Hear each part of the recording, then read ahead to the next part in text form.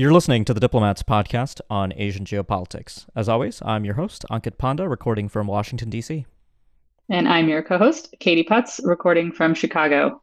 Hey, Katie, how are you doing today? Doing great. It's a lovely day out here in Windy City. Yeah, it's good to be back. I apologize to listeners for the extended break since our last episode. Unfortunately, but fortunately, I am traveling more again. So I spent the last week in South Korea, which was certainly interesting for a variety of reasons, not least because I was there right after the shocking news about former Japanese Prime Minister Shinzo Abe's assassination, which is what we'll be devoting today's episode to. Not the assassination per se, but reflecting a little bit more broadly on Abe's legacy. I think it's fair to say that if we think about the last 10 years, I've been doing this podcast for now 8.5 years at The Diplomat, and I think it would be fair to say that during that 8.5 year period, if I had to sort of pick 5 people that were really instrumental to shaping the geopolitical environment in the Indo-Pacific, I think Japanese Prime Minister Shinzo Abe would certainly be near the top of that list, if not at the top of that list. So his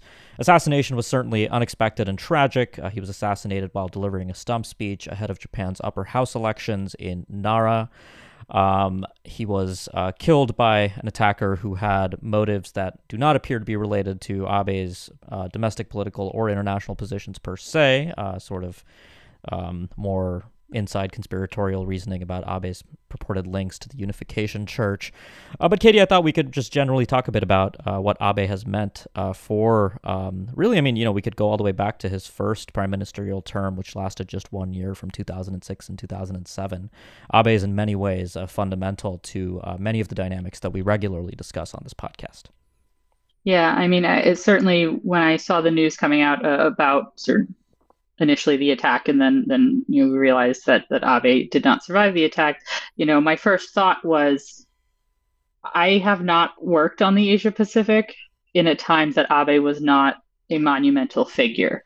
I think certainly for the last decade, Abe has been kind of the central and the most prominent Japanese politician, certainly of his era, and pretty much of the last several decades at least. And I think, and he was prominent for a number of reasons, but certainly for the topics that we cover on this podcast the most, geopolitics, his sort of position within the Asia Pacific and how he viewed Japan's place in it, and how he viewed Japan's place changing within the Asia Pacific certainly underscored his importance.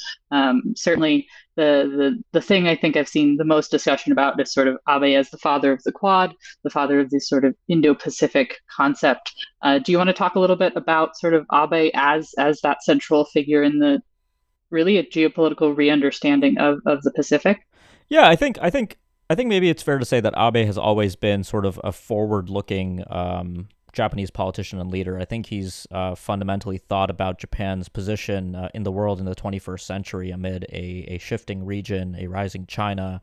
When Abe first became prime minister in 2006, he was the youngest prime minister in Japanese post-war history at the age of 52. And by the time he stepped down in 2020, he had become Japan's longest-serving prime minister. And so I think recognizing those sort of milestones and all that Abe accomplished for Japan, he's going to become the second post-war prime minister after Shigeru Yoshida, who really was the founder of much of Japan's post-war foreign policy and economic policy, to receive a state funeral in Japan, which is really something that I think showcases the level to which he had risen. The Quad, the Indo-Pacific, all of these things that are talked about today. Yeah, you're right, Katie. I mean, many of these ideas can be traced back to Abe's first non-consecutive prime ministerial term, which was a short term from September 2006 to the next year, 2007. Abe stepped down ultimately amid poor health, and that was actually the period where Japan went into the revolving door era of prime ministers coming and going. And it was actually Abe who would come back in December 2012 to end that era, and then hang on to power for a period of about 8 years, during which he accomplished a tremendous amount for Japan's foreign security and economic policy under his Abenomics rubric. Just on the Indo-Pacific real quickly, I mean, Abe, first of all, I think one of the things that was really not unique to Abe. I mean, his predecessors, including Prime Minister Mori, had sort of started this process. But Abe recognized India as an important partner for Japan, and he actually went to India during his first prime ministerial term, and he delivered a speech before the Indian Parliament. And the title of that speech was "The Confluence of the Two Seas." The seas being the oceans, the Indian Ocean and the Pacific Ocean. And you see where I'm going with this. That speech was sort of, I think, the seed through which Japan's thinking about the Indo-Pacific region and the broader idea of an Indo-Pacific as a geostrategic concept, I think began. And it was also during Abe's first prime ministerial term that the Quad, in its first iteration, which included the same states, the U.S., Japan, India, and Australia, began to formally emerge as a consultative group, although it disbanded after Chinese criticism at the time, only to reemerge in November 2017 in a working group meeting, also under Abe's prime ministerial term. So Abe was really instrumental in promoting these dynamics. He oversaw Japan's first national security strategy. He oversaw the creation of the Ministry of Defense in Japan, which was created in 2007.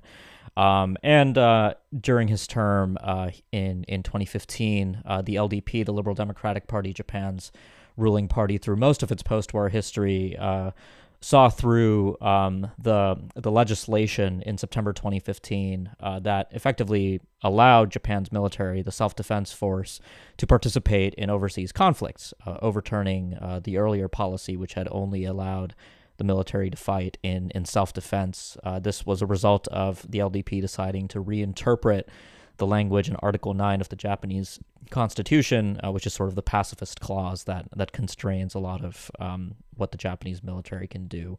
And so that's just, I think a small flavor of how Abe had an effect on security policy. On the economic piece, I think, Abe was fundamentally in favor of liberalization. He was a strong promoter of the Trans-Pacific Partnership.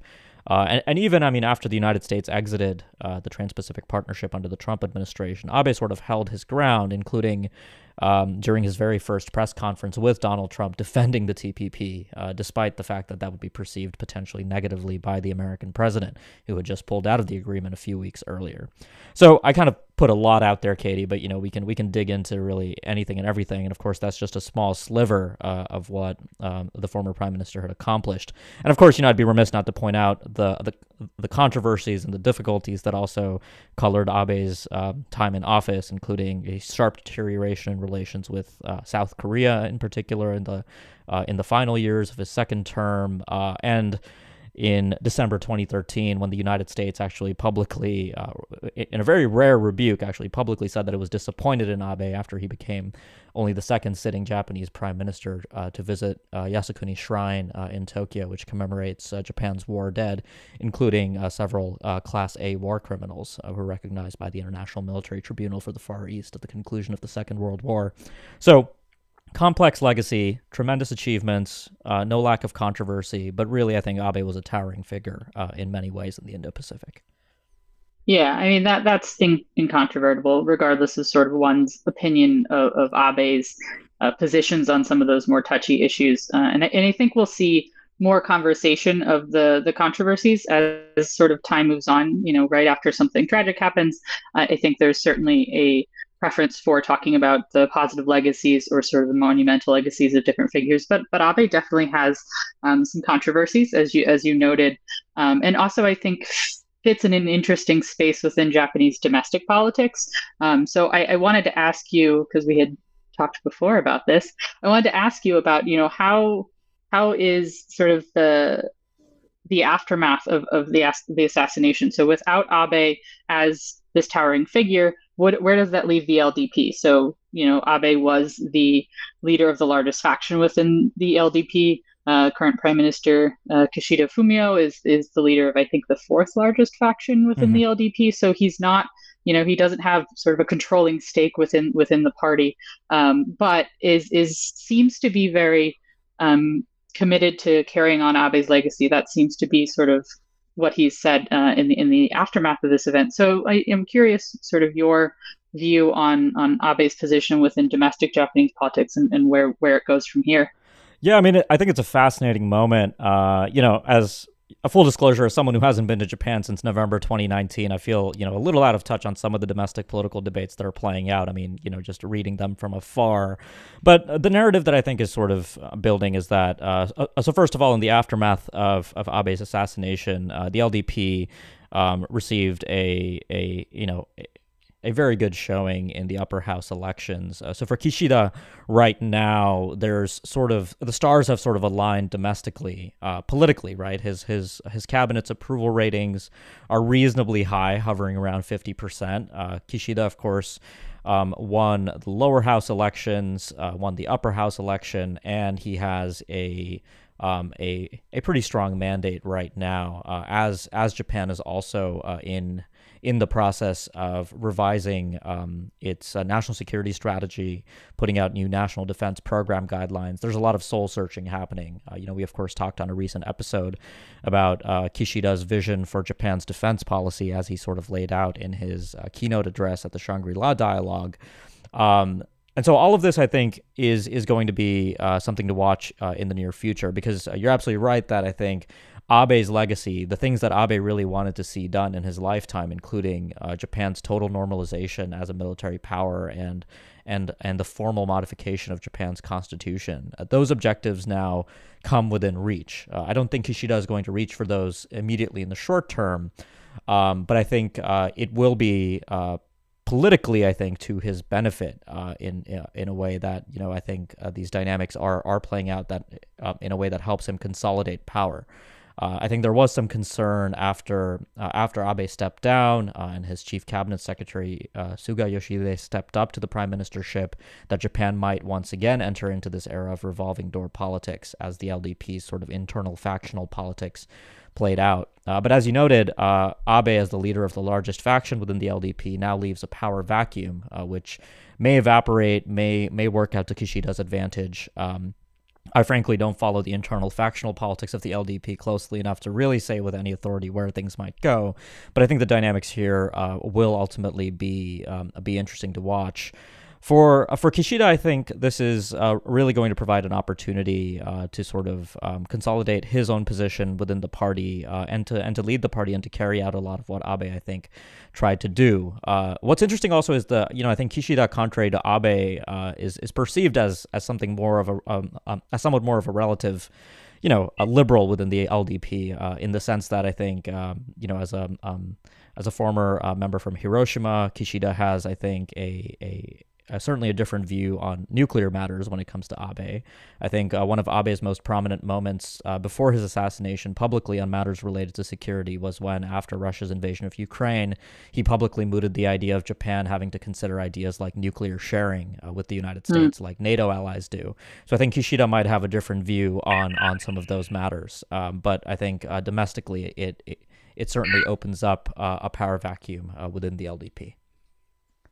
Yeah, and I just want to add that if my reading is correct, Kishida is not going to face sort of an election again for 3 years unless Right. he calls an early election. So I think Kishida does have this golden window of opportunity in which we're not yet in a revolving door of politicians. So he has sort of an opportunity to consolidate himself within the party and sort of figure out which pieces of Abe's legacy he maybe wants to actively try to pursue, or in which ones he doesn't, and sort of come into his own. Because Kishida was I think he was foreign minister under Abe for Yes. several years, and so his sort of is very much intricately linked to Abe and Abe's legacy, but obviously, as you noted, has sort of his own views on a number of the issues. The nuclear issue in particular is one, and so I think it'll be interesting to watch how that factionalization shakes out as sort of the party moves into the future without Abe.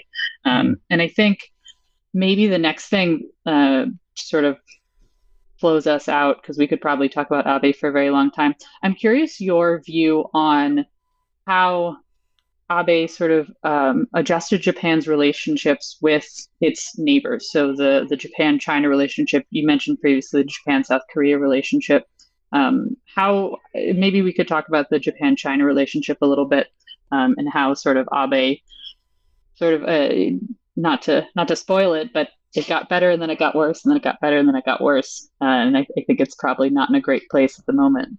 Yeah, I mean, there were ebbs and flows. Like you're absolutely right. There was a period where Japanese and Chinese officials had no high level contact for, I think it was a period of 2 years. This was in my early days at the diplomat, right after the Senkaku nationalization in September Hmm. 2012, all the way to I think the end of 2014, when this kind of drought lasted, and then things kind of improved.